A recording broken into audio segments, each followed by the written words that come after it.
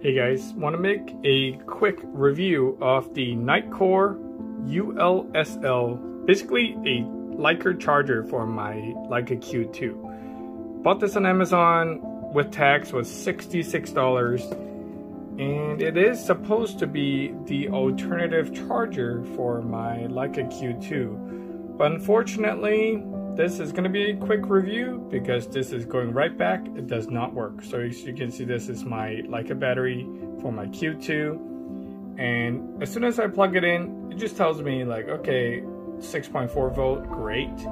But there's no MAH. And I went to a point where I even left this overnight, which is probably not the smartest idea. And I ended up with less battery than I originally charged it with.